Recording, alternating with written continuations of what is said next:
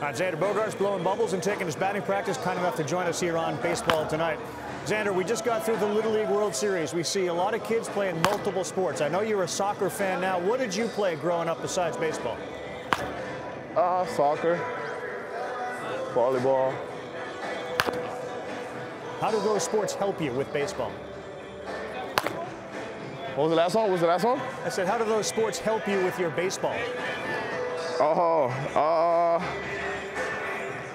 I think just being in shape, being in condition for the most of the time, you know, just all around instead of being lazy at home, you know. Back then, I never used to play a lot of PlayStation. I used to play a little bit, just not a lot. Good man. And now I understand you play a lot of soccer. Why do you play soccer now?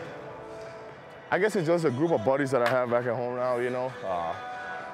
Guys that play baseball and also play soccer, and I think I just kind of like it. Now, I follow it a lot now, like the leagues, different leagues, Premier League, Spanish League, right. Bundesliga, all those types of leagues. Which is the best league? Are you an EPL guy? You a Bundesliga league? You a La Liga? I think EPL just has more teams with big names, you know. If you go like to the Spanish League, it's probably Real Madrid and Barcelona. Those are the top two teams. But in the EPL, it's just so many teams with big names, you know. Right. So you strike me, if you had a choice between watching a baseball game, a soccer game, wow. a football game, where are you going? Wow. I'd probably watch a baseball game. Yeah. You would? Yeah. I never used to like to watch soccer games, honestly, but lately, these past couple of years, I wake up sometimes early to watch games, so I really enjoy watching now. You made some history with your 1,000th hit, and the names Bobby Doerr and Tris Speaker showed up for being 27 or younger and reaching 1,000 hits. Were you aware of those two guys doing what you did?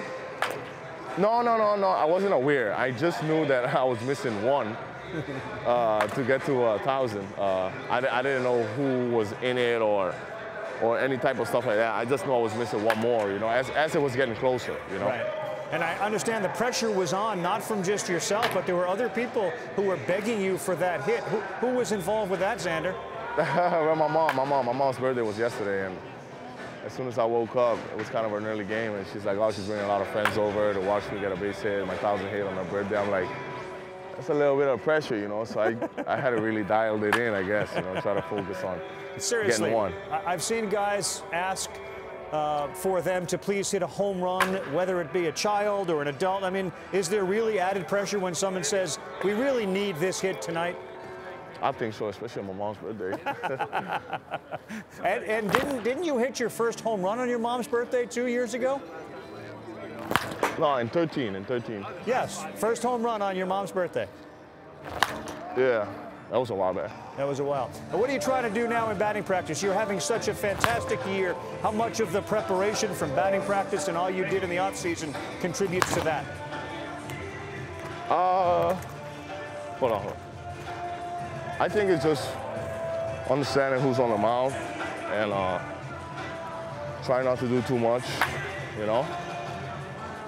Staying with your game plan, staying with your strengths, and as I said, just understanding who's pitching and what do you think he has in mind to do with you, especially on that particular day, you know? Yeah. For guys that are rookies, Xander, what can you tell them you learned? You're only 27. You're still a kid. But what have you learned from the first year to now that makes you better? What have I learned? Wow. Honestly, what I've learned a lot is that this game is up and down, you know? You're not always going to go 4 for 4, and you're probably going to have more 0 for 4s than 4 for 4. So understand it. A couple of bad games doesn't mean anything. A couple of bad games is probably just a sign that the good ones are around the corner, you know.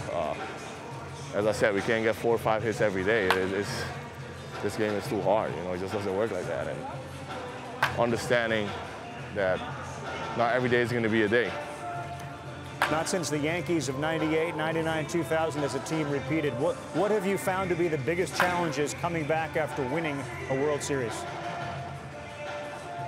Oh, man, I don't know. That's a good one. I felt like we have a good team. You know, we have a great team, pretty much the same team. And I can't exactly tell you what the reason was. I know it's something hard to accomplish, I can tell you that. This is my second time doing it. Yeah. So it's harder to accomplish, but we're still in it. You know, we're still in it, and then we'll see what happens with these couple of games that we have left. Scouting report tonight. If I said, Xander, I'm not your mom, but if I said, I need a hit tonight, can you deliver a hit for me tonight? I'll probably try and get a double. A double? I'll try and get a double. Move ahead of Devers. Was your 50th double if you get a double tonight? Yeah, it would be a nice if I get one of those today. Well, keep up the great work. Though. Xander, we appreciate you being with us, and continued success for you and all your soccer friends as well. Thank you, guys. I appreciate it. Thank you. Thank you. Thank you for watching ESPN on YouTube. For more sports, highlights, and analysis, be sure to download the ESPN app. And for live streaming sports and premium content, subscribe to ESPN+.